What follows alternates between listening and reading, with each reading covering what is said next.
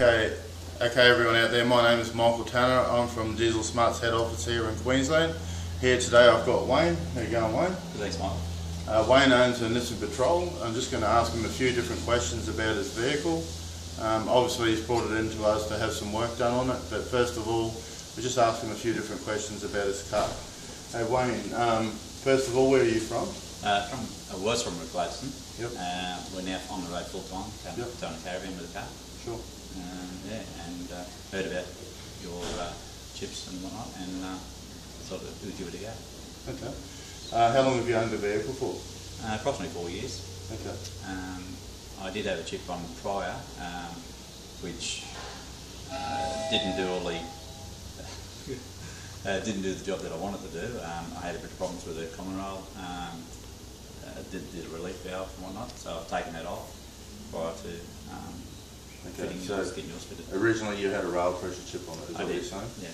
Yeah, right, yeah. So you've owned the car for 4 years, so you'd have a fairly good idea how the car drives and performs and... Yes.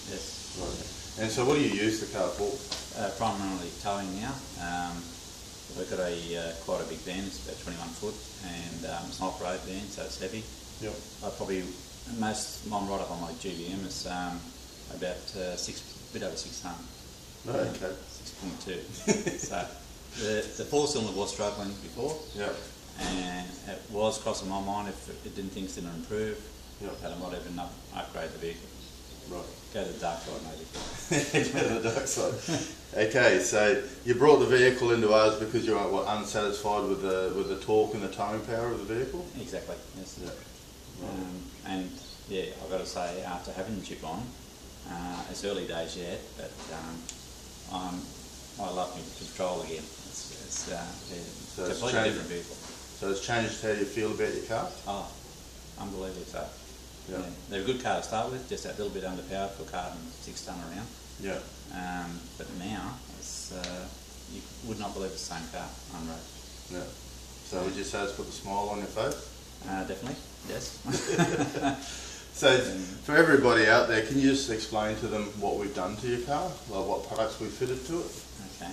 You've fitted the 3-inch Mandrabanic exhaust. Yep. Put a rotary switch in with your module, and also a EGT gauge as well. Defence system? Yes. Yep. While we're talking about the rotary switch, what we'll do is we're just going to take you around and show you that. Now the rotary switch enables you to be able to change programs from inside the car. So Wayne, when he's towing his van, if he's going for like optimal fuel economy, he can change between programs to try and use as little fuel as possible while he's towing the van. If he goes up a hill or starts going up a range where he needs more torque, he's able to change from one program to another program on the fly while he's driving. You've done that, haven't you? I have, yeah. Yep. Right. So what I'll do now is I'll just invite you to come around and have a quick look.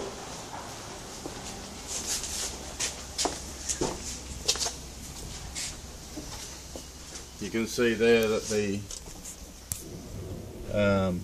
rotary switch is mounted here and the EGT defence system is mounted there, so he can monitor what's going on and he can change his programs from inside the car.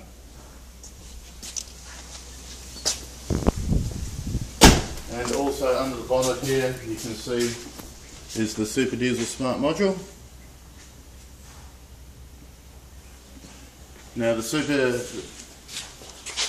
Super Diesel Smart module plugs into each individual injector, so it's controlling the injectors. It also plugs into the map sensor, and we also run on the Patrols an external manual control for the actual boost, so that we can keep the boost at a really nice steady level. How long has it been since you've had the module fitted? I've probably done about approximately just under 1,000 k's now. Yep. And by all indications, it's a little bit better on fuel, definitely better on power. Like I accelerate going up hills now where before I was struggling. Yep. I'm really impressed with it. As I said before, I was thinking about selling the car prior to this, and I'm in love with it. It is really good. No, that's excellent, and it's really good for you, Wayne, to have come back and told us this and spend the time with us. And we know that you're retired now. Yes, that's right. And you're travelling around Australia, so half your luck. Yeah. And And I know that you're going to be documenting a lot of your fuel and I will. usage, and also give us some feedback on the performance of the vehicle. So Yep. once again, Wayne, thank you very much for your time. No worries, Michael. No, appreciate it. Thank you.